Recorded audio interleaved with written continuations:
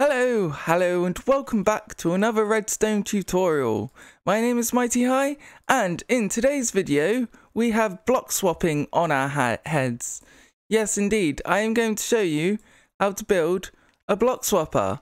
But first, let's show you how I got into this before I show you the design. So the other day in Minecraft I was wondering how you build a block swapper. Primarily just for a couple of blocks because I was just interested in how the mechanics work and I came across this cool design here. I really couldn't tell you who came up with this design first. I think Mumbo Jumbo has used this design a couple of times as well. So yes, and this is really quite simple as well. So it's literally just a couple of pistons and then we've got some redstone torches on the back there. So then this got me thinking, what blocks could we use, like the stone cutter and the crafting table, that can actually be moved with a piston? And then I came across these 7 blocks in particular, which are actually really useful. Maybe we could debate the crafting table and the cartography, the fletching table, but most of these have some kind of function and can be pushed with a piston as well, which makes them really cool for a block swapper. So I've come up with an awesome design which you can use 5 different blocks with. So I've decided to use these 5 blocks here, but you can use any of these 7 blocks, and I think there's probably a few more blocks that you can use as well, which has a GUI. So with that in mind, let's show you what we've come up with. So this is the design I've come up with so far. This can be improved with, I know it can. We could also have a vertical one which can go on a wall, but unfortunately this is just flat to the floor for now. But yeah, it's still a really cool design. And with the press of a button, you can go from a smithing table to a composter. And then from the composter, we can go to a loom. So say like we want to make some banners, we can make some banners, then press the button. Oh, I'm done with my banners. I want to do something else. So we can start crafting a load of stone and stuff. And then after we've crafted a load of stone, well, maybe we need to craft something else. So we've got our crafting table here. And yeah, I think you get the point, really. So you can basically have any 5 blocks you want, and then we come back to our cartography table. Smithing table again, even. I really need to... This block's been in there a while and I still don't know the name of it. So underneath here is the redstone for it. So it's really not precisely compact per se, but I would say this is a pretty decent attempt, and we're making use of observers as well. So why don't we show you how to build this? Before I show you how to build this, I just thought I'd show you how it's built with the floor off, and this will give you a good idea on how it actually works. So essentially all we really have is a piston feed tape which is timed to move these blocks around. So it's a really quite simple concept and it's really quite simple to build. So why don't we go over here and I'll show you how to build it. So in this chest here are the resources you will need to build this, and in all fairness it's not that much. So you need about 4 pistons, 8 or 9 redstone repeaters, depending on how you want to power it, 5 observers, a sticky piston, about 16 or 17 redstone dust, a button, and also a blocks to put your redstone on. And then underneath are the blocks that I'm using that I want to swap out. So we've got a composter, a loom, a crafting table, a stone cutter, and also a smithing table. So to start off with, I'm going to grab some of this stuff and show you how to build it. So let's go up a few blocks here first, so we've got some room to work with even. And then what we want to do is build our template for the block. So if we go over to here, you could place these blocks in if you wanted to, but for now I'm just going to build a template of these blocks because it will make placing the pistons a lot easier, and you'll be able to place them exactly where they are instead of building it from the bottom upwards. So let's say our block, this is the block that we want to be swapping out all the time, which will be this block on the top here. So what we want to do to place our other blocks is to go down here 2 blocks, like so to the side, 2 blocks, and then behind here another 2 blocks like so. So we've got this kind of pattern going on. So we've got 4 blocks in the middle and then 1 block on the top here, which is what we've got here. And this will basically just make it easy to place our pistons. So the first pistons we want to be placing are the ones that is the one that actually moves this piston up and down, which is basically just a sticky piston, which goes there on that block there basically. So that sticky piston goes there, which moves this block up and down.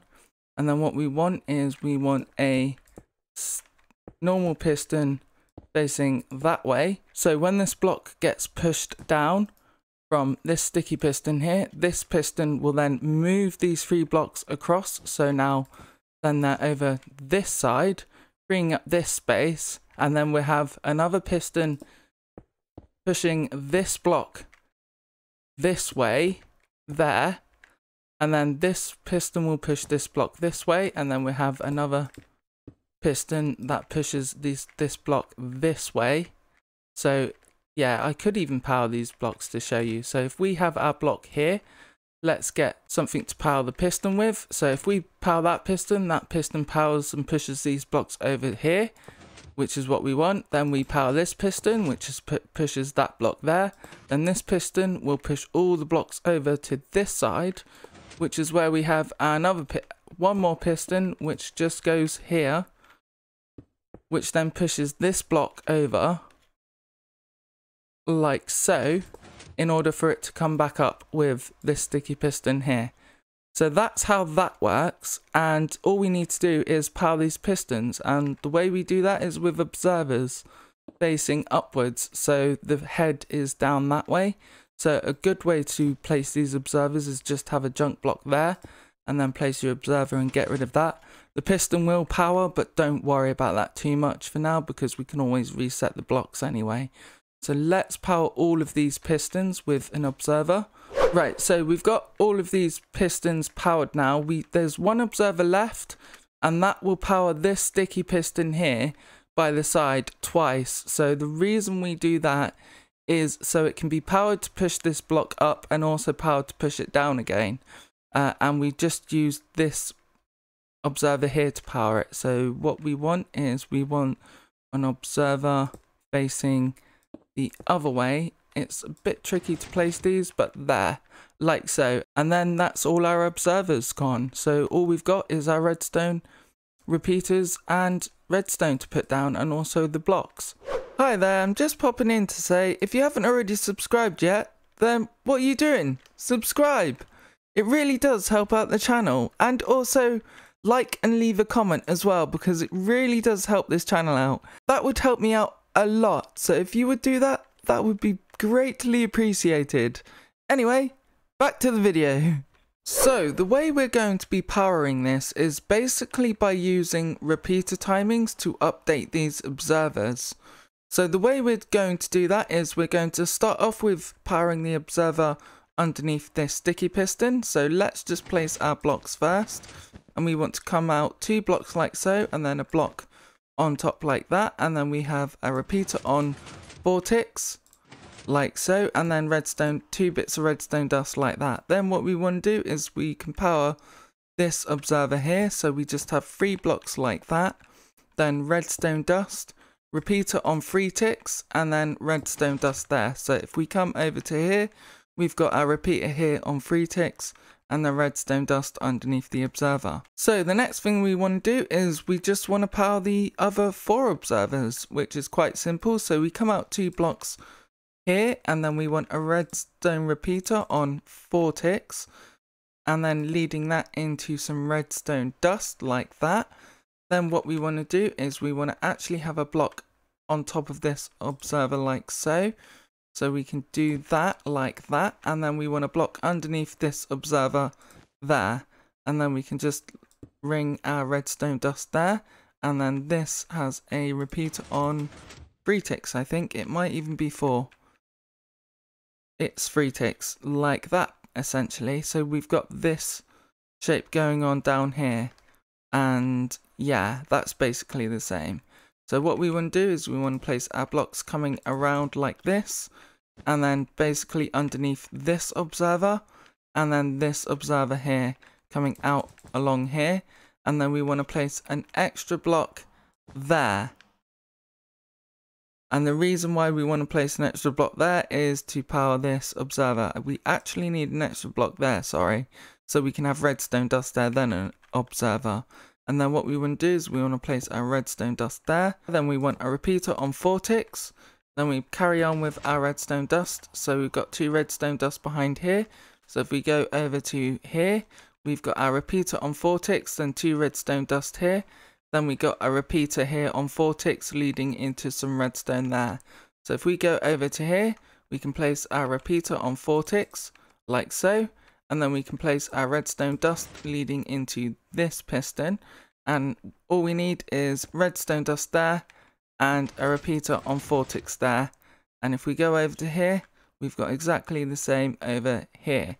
So now if we just hook this up to a button, so our button will be powering here. We could even put the button there if we wanted to. So if we press our button, oh, there we go. We've got our block swapped, and then if we press it again,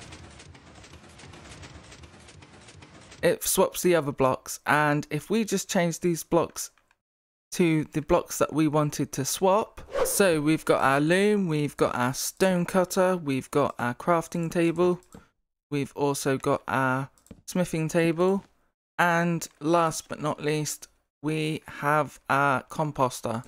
So this one's going to be tricky to place, but not too bad.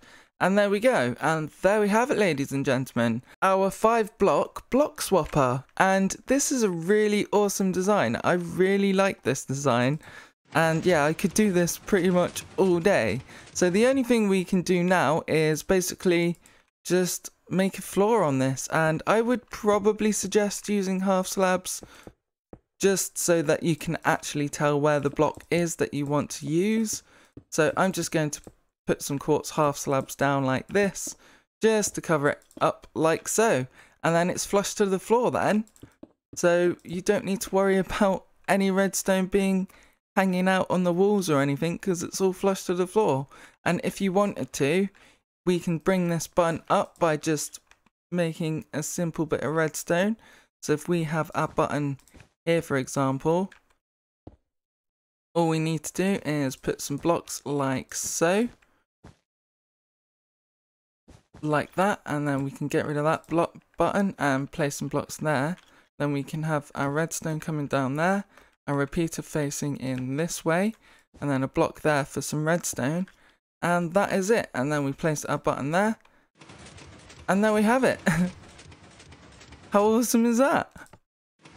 Oh, this is awesome. I could do this all day.